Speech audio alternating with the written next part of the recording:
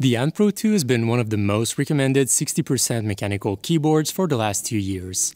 And for good reasons. It is a feature-packed keyboard and offers a lot of value for the price. However, apart from not having hot swap switches, one of the main complaints with this keyboard is that it doesn't have a standard screw layout, so finding a replacement case is not easy. It's something I've tried in the past, but standard cases will only have 2 screw holes matching, and you'll likely have to get rid of the battery, effectively losing the wireless feature.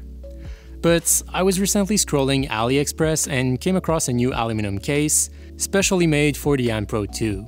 It looked really good in the pictures, and given its shape and design, it sort of reminded me of the Apple Magic Trackpad, especially since the Pro 2 has a white top plate. So I ordered one, and a matching set of blank white keycaps with a cherry profile, and here we are today, upgrading my own Pro 2 with these parts. But before going further, please hit that like button for the great mechanical keyboard content. I'm always stoked to get your feedback when I release these vids. Okay, let's go. So I started by removing all my keycaps. This Pro 2 has Kailhs brown switches.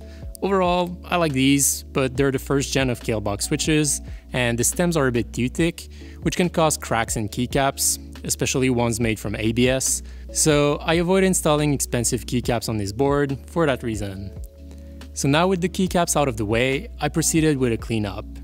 This keyboard has been used as my daily driver for some months before I had switched to the Dirt God Venus, and it's quite dirty. So after removing most of the dirt with a small brush, I manually cleaned the plate with alcohol and a rag. I then removed the 5 screws holding the plate in the case. These screws have a Torx T5 head. Then I unplugged the battery, as it's held with pretty strong double-sided tape at the bottom of the case, and I finally removed the battery by pulling hard. So to the case. It came in a blank black box. Since I ordered the keycaps and the case from the same seller on AliExpress, both items were in the same box.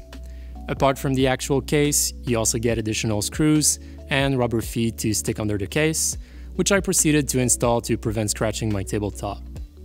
Looking at the case, it looks really nice. The overall finish is even and looks very clean, no scuffs nor machining marks. It has fairly sharp edges, although it's not dangerous or anything, and looks pretty good if you're into that style of case.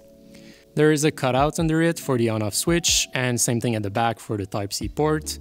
It also has a recessed section for the battery, although much wider than the stock battery, so you could likely get a larger one in there, even in the non-recessed section as the screw standoffs are pretty tall. So really cool case overall. So I went ahead and removed the pre-installed screws from the case. These have a Phillips head instead of a Torx T5. I then reconnected the battery to the Pro 2's PCB and tried installing it in the case.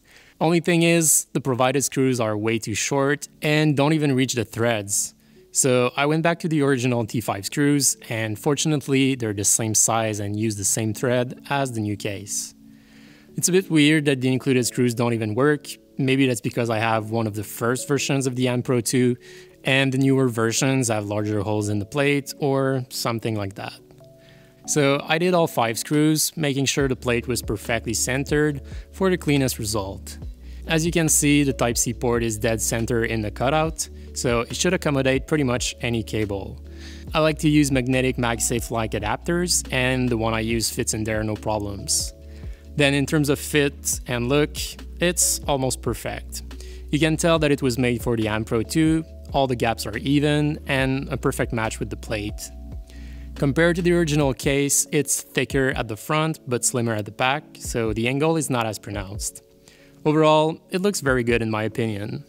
The cutout at the back is unfortunately not deep enough, so you need a thin object to turn on or off the keyboard for switching between wireless and wired, which could be a deal breaker if you plan to use the keyboard wirelessly, as you likely want to turn it off overnight.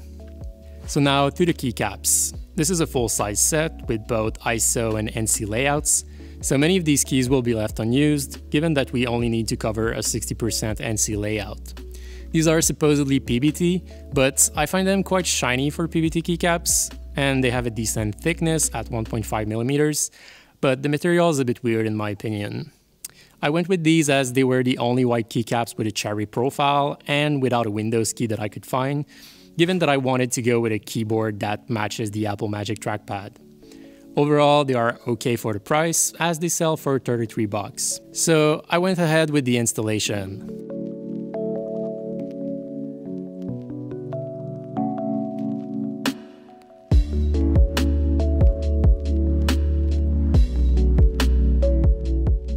And here's a look at the final result. Looks pretty good in my opinion. I'm glad there is now an option for an aluminum case for the M Pro 2. It's not too expensive either, at around 65 bucks, although you could argue that the mod costs as much as the keyboard. Oh well. The only thing I wish for was that it was a bit thinner. It could have easily been done given how tall the standoffs are, and I think it would have looked a bit better in my case.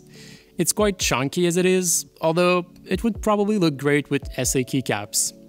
So before ending this video, here's a little sound test to compare how it sounds before and after the mods.